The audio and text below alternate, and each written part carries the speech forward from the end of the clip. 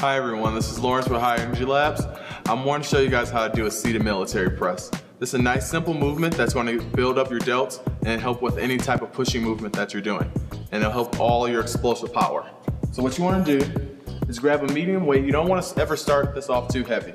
But if you do start off heavy, make sure that you have a spotter. You want to set these weights right on your thighs. And now you can get them up by lifting your leg and boosting some power from your legs to get up to your shoulder to get it started. So I'm gonna show you guys how to do that. You start, throw it up, and then you can throw the other one up. Now you wanna make sure these weights never slip behind your head. You wanna keep your hands slightly in front of you.